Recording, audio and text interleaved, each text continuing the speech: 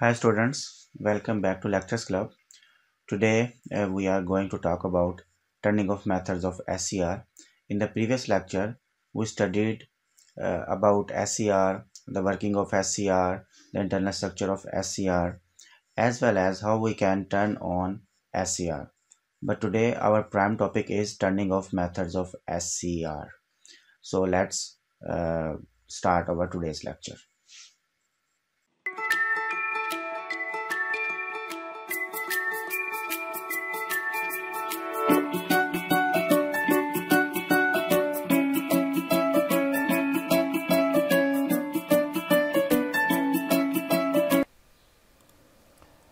Now, I hope you people already have watched my lecture on silicon control rectifier.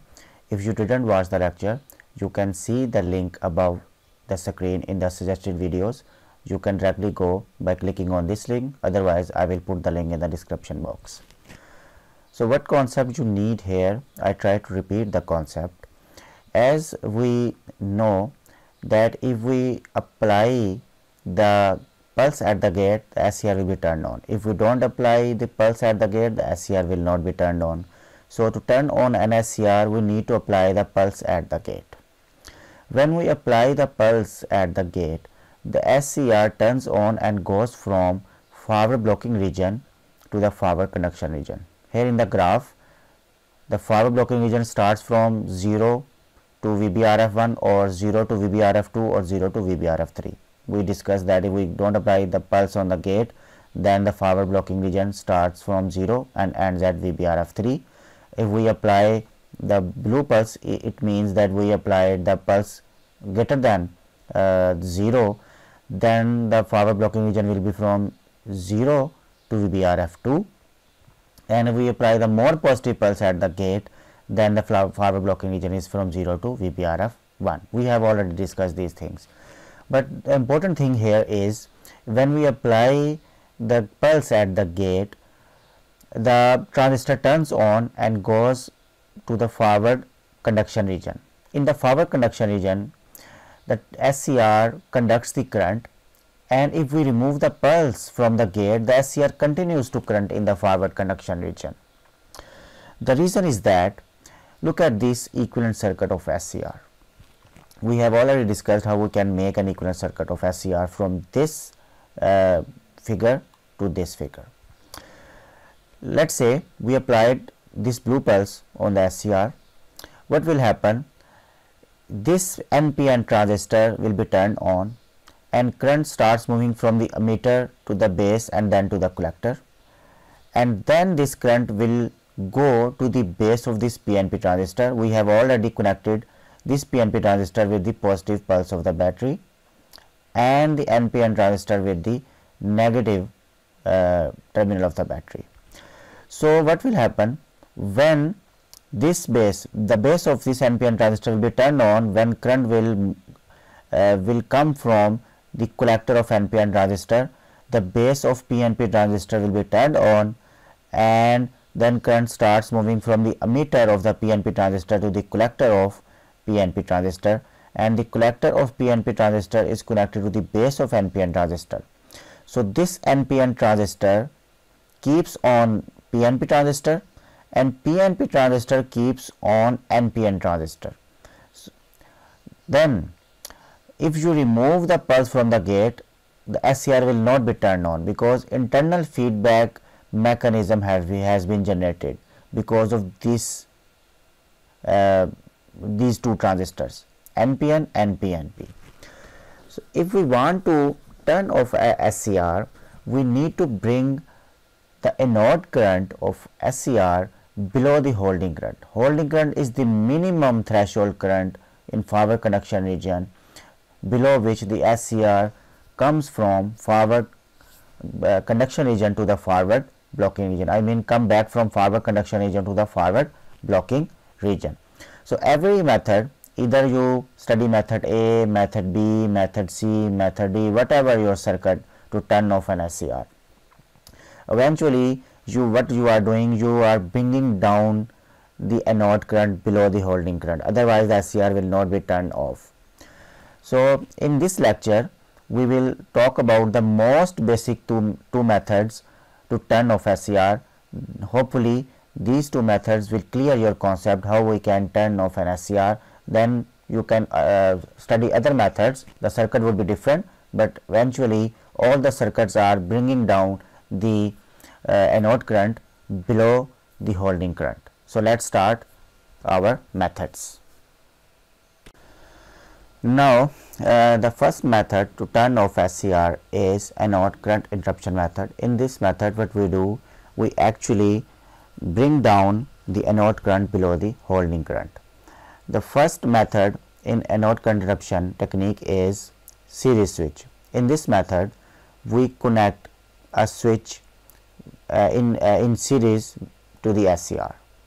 This switch is not an ordinary switch. This is an electronically controlled switch, which is usually a BJT, MOSFET or any other switch. So to turn off SCR or turn on and off SCR, we need this switch in series to the SCR. Let's say we used a BJT in place of this switch. When we turn on this BJT, the current will start moving from the SCR. You can see these pink arrows are showing the flow of current from negative towards the positive side. Now if we want to turn off SCR, what we need to do, we need to turn off this transistor. When we will turn off this transistor, the anode current of SCR will go down the holding current or will go down to 0. When the anode current will go down to 0, definitely the SCR will be turned off. Even in this case, if you apply the pulse at the gate, we know the SCR will not be turned on because the anode current is not connected to the positive terminal of the battery, because this transistor is off. To turn on a SCR, we know the conditions. We need a gate pulse as well as the anode current should be connected to the positive terminal of the battery, and cathode should be connected to the negative terminal of the battery. The second method is parallel switch. In this method, we just connected the same switch in parallel to the SCR. Now here, to turn off an SCR, what we do, we basically turn on the switch. In the last method, to turn off SCR, we turn off the switch. Now here, to turn off SCR, we turned on the switch. This switch basically working as a shunt. Now the resistance of this switch is very less as compared to the SCR, and almost all the current will move through the switch, or the current will bypass through this transistor, and anode current will go down, the holding current and SCR will be turned off. Now if we switch off this transistor, the current will move through the SCR. So if we want to turn off this SCR again, we need to turn on this transistor. So all the current will move through this transistor as compared to the SCR, and finally the SCR will be turned off. And now the second most basic method is forced commutation. In forced commutation, we basically not interrupting the current, in fact we forcefully or momentarily bringing the current down the holding current. In this method, we used here a polar capacitor. When we will